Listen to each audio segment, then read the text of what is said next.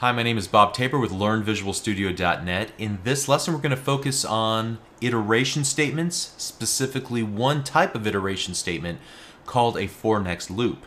Sometimes you're going to need to loop through, or rather iterate through, a sequence of items and perform a series of checks to find a match.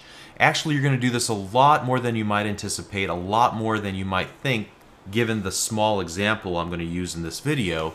So while it might not seem all of that useful at first, trust me, you're going to need this in your toolbox.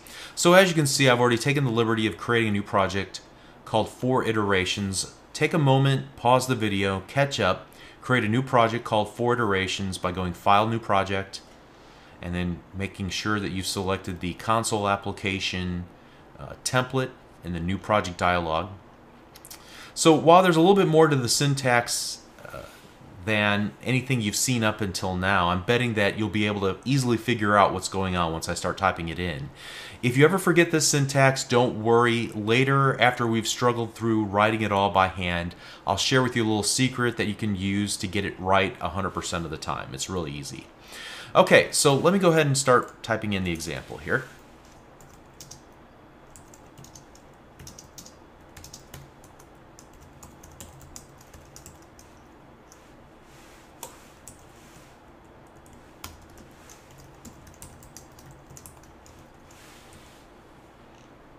Alright, so what do you think that this code does?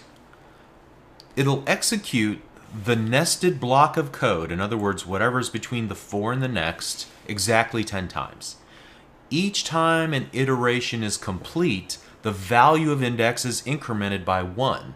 So then, inside of the body of the for next statement, we're merely printing out the current value of index to a console window. Let's see it in action. Alright, so as we expected, we see 1 through 10 printed to a console window screen. Awesome. Alright, so let's change this up just a little bit and demonstrate a few more features of the for next loop.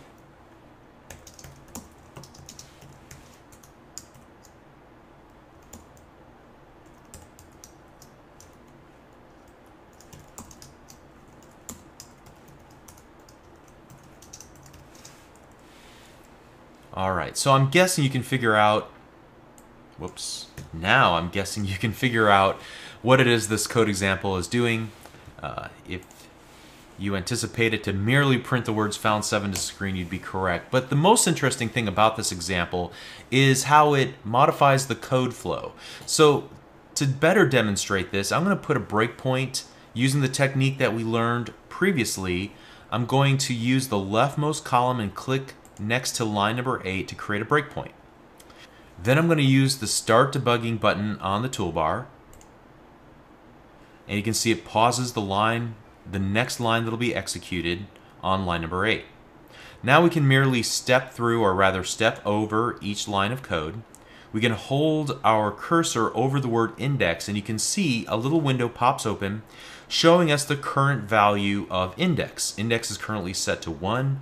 If we were to step through one more time and hit the next, now index will equal 2.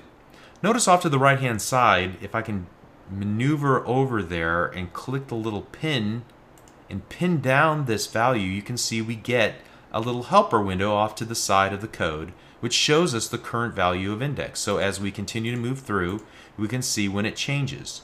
Notice that when it changes, index and the current value change to the color red, indicating that something just changed about this variable's value in the previous line of code that was executed. When we move on to the next line of code, it turns back to black.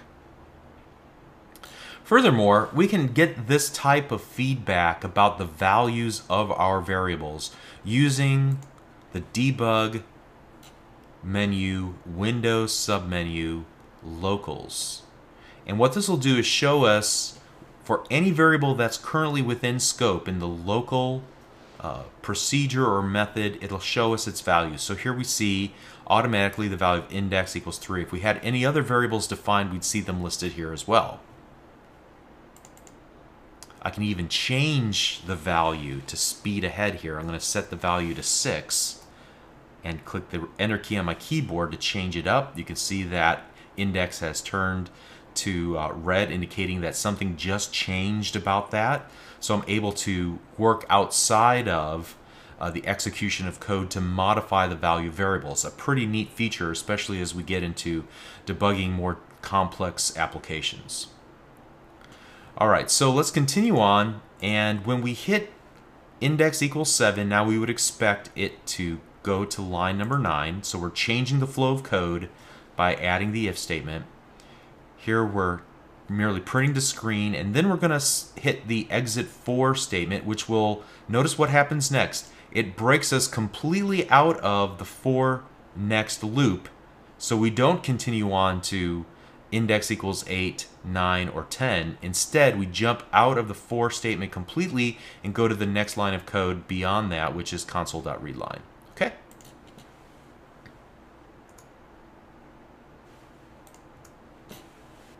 Okay, so one or two last things here. I promised you a foolproof way to remember the syntax each and every time.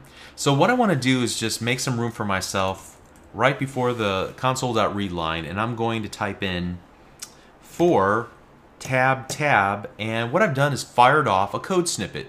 And there are many different code snippets available to you within the code editor in Visual Basic, and this is just a template that is pasted to your code editor with little replaceable bits. So you can see as I continue to use the tab key on my keyboard, I'm able to tab through, for example, the variable that's created, the starting and ending value, and so on. So I may want to change this for I equals 5 to 7, and then enter console.writeLine value of I. And I'm going to just remove my breakpoint. You can see that there's still a little blue pin here. And what I want to do is go to debug, clear all data tips to get rid of that. And that was just because we pinned down that little helper window, that data tip off to the right hand side. So now we want to focus on lines 15 through 18 and see what they produce. They produce the values 5, 6, and 7. Great. Now, just a few more things about this before we conclude. I can extend my for loop to step 2 values at a time, for example. So let me change this to 10. So 5 to 10, step 2. Let's see what it produces. So it'll produce 5, 7, and 9. It steps in increments of 2. What if we wanted to step backwards from 10 to 5? Let's see what happens. Taking a -1 step. So we go 10, 9, 8, 7, 6, 5. All right, so those are some variations on using the for loop. And so just to recap, in this lesson, we learned how to use the for next iteration statement to loop through a code block a number of times until a particular set of criteria are satisfied.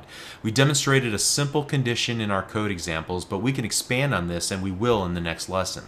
We looked at how to combine an if statement inside of our for next iteration and add a little bit of logic to evaluate certain conditions.